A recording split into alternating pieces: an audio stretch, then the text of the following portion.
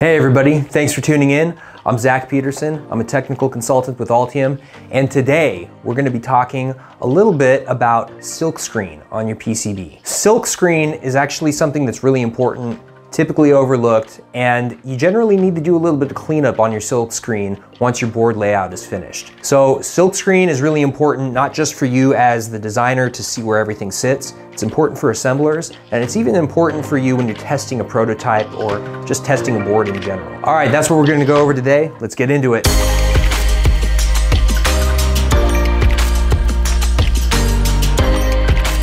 What exactly is Silkscreen? Silkscreen is printed on the surface of your PCB, and it's used to contain some important information. So if you've looked at a professionally designed PCB, you see all those letters and numbers on it, you see the outlines for components, maybe a part number, that's Silkscreen, generally printed in white on the surface of the circuit board on top of solder mask. So what information is on a Silkscreen? There's actually a lot of different information, but the most common piece of information you'll find in Silkscreen is the reference designators for each component. So each component has a reference designator.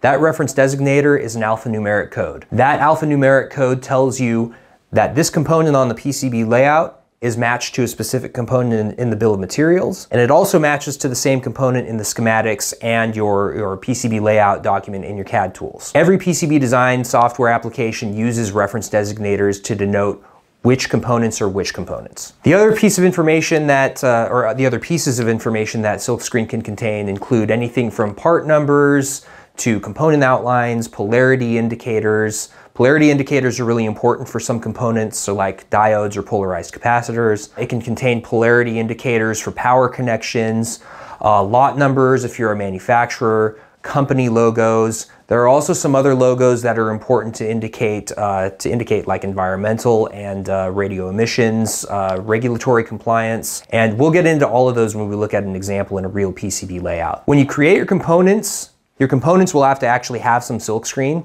And in your design software, if you use the right design software, you won't have to manually create that once you put your components into the board.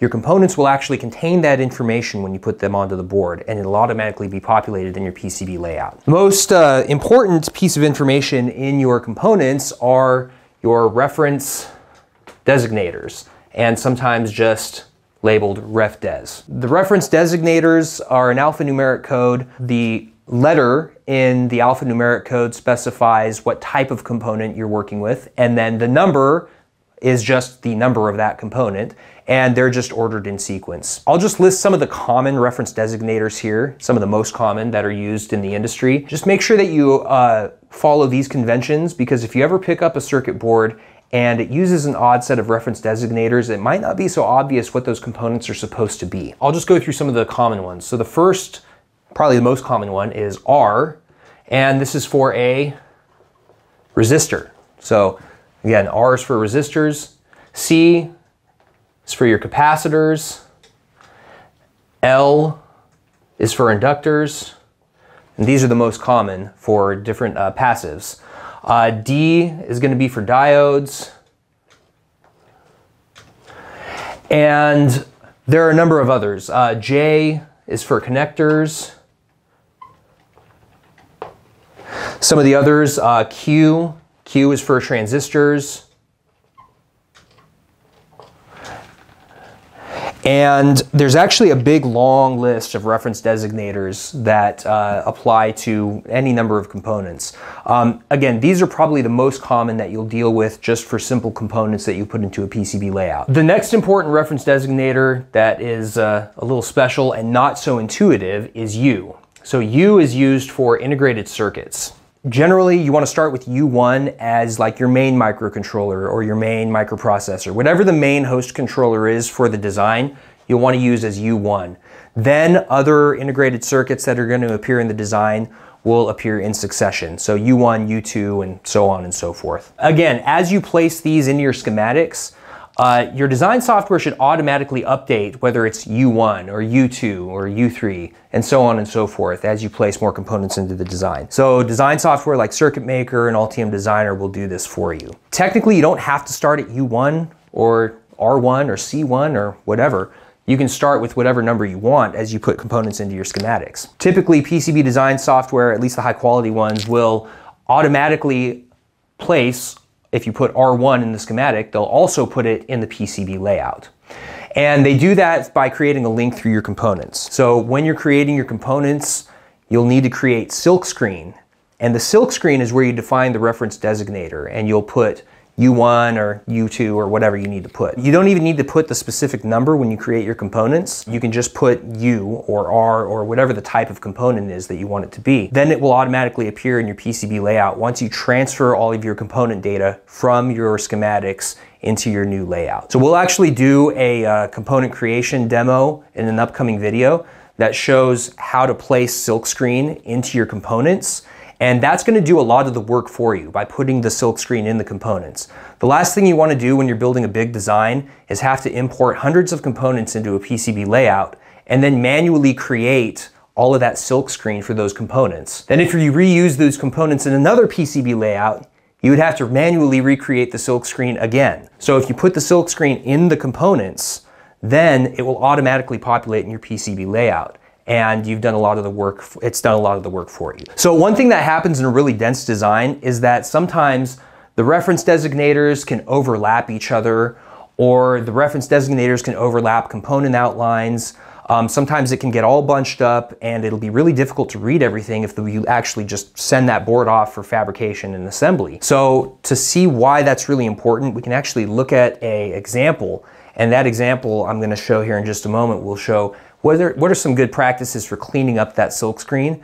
That way you can leave room for other important information like serial numbers, part numbers, company logos, any other information you need to include in your Silkscreen. Okay, so what I want to look at here in these two layouts are some things that can happen when you have really dense boards and the Silkscreen starts to run into itself and you actually have overlapping Silkscreen from different components. Hopefully this will show some different ways that you can actually clean up the Silkscreen and how Silkscreen and reference designators on the Silkscreen get arranged so that you can actually tell which components are which on the assembled board. So here on the screen, I'm actually looking at a BGA component that's on a board. This BGA on the top layer, if you just go to the top overlay, has a lot of different reference designators for some of the surrounding components. So I'm in Altium Designer right now, and inside Altium Designer I can turn on single layer mode. So here I'm on the top overlay. So previously I was on this top layer, and you can see all the copper for this BGA. Now here I'm on the top overlay, and on this top overlay you can see quite a number of components here. These T's are all for test points, so T21, T22, etc. Those are all for test points on the board. Now if I go to the bottom overlay, on the bottom side there's a whole bunch of passives, and you can see all of these reference designators scattered around the back side of the BGA.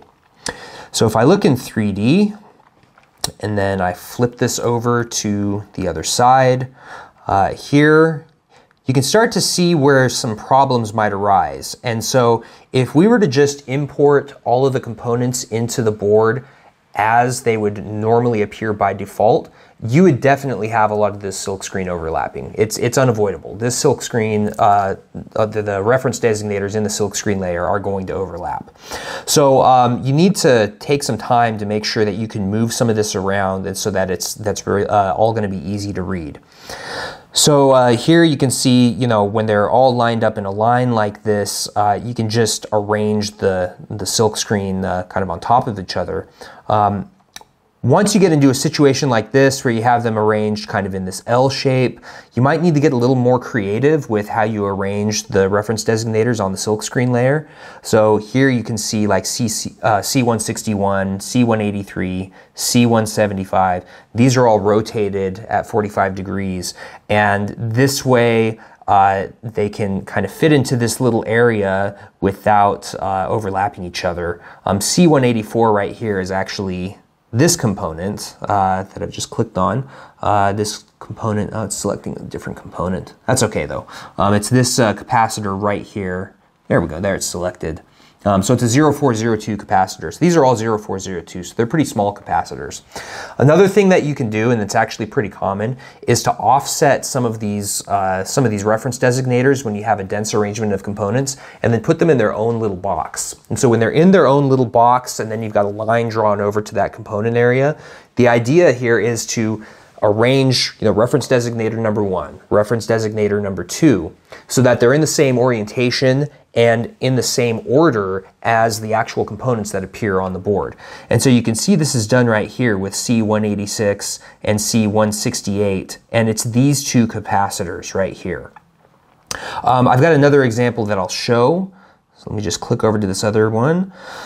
So if I go over to the bottom overlay layer, turn on single layer mode, you can see it's pretty packed back here. Let me go into 3D. Oh, here we go. I was already on the back layer. So here's another great example of how you can actually use these boxes with reference designators to indicate specific groups of components. And so this layout is actually pretty complex with all of these capacitors packed on the back side of the board like this. All of these capacitors and the small number of resistors that are there, all of those reference designators have to be very clear, so that way if you have to go in and test, or you have to go in and do some rework, or whatever the case may be, you can actually identify and say, this specific resistor is this specific reference designator. So here, this box right here where I'm zooming in, this is a really good example of how you can arrange the reference designators in the same manner that you've arranged the actual components, and then this outline is drawn directly in the overlay layer just to show that it corresponds to this group of passives. So here you can see C4, that's this capacitor right here. Right above it, R15, that's this resistor right here, and so on and so forth as we just look through this arrangement. So C88 is going to be right here, C120 is right here. Now, what about this guy? Well, we didn't include it in this box, but if you look right next to this guy, you'll see a small line drawn over to C127. So sometimes when things get really packed like that, you do need to get a little bit creative with where you put those designators in the Silkscreen layer. And then there's going to be those other features that you have to draw in order to indicate that this group of components corresponds to this group of reference designators. And you'll need to just select the reference designator and move it around. And eventually, you'll be able to place them all in the same overlay layer so that it's reasonably clear which components correspond to which reference designators. Okay, everybody, thanks for watching this video. And hopefully this gives you some strategies for cleaning up Silkscreen in your layout, especially when you have a really dense layout with a lot of components. Hit that like button, hit the subscribe button, and don't forget to call your fabricator.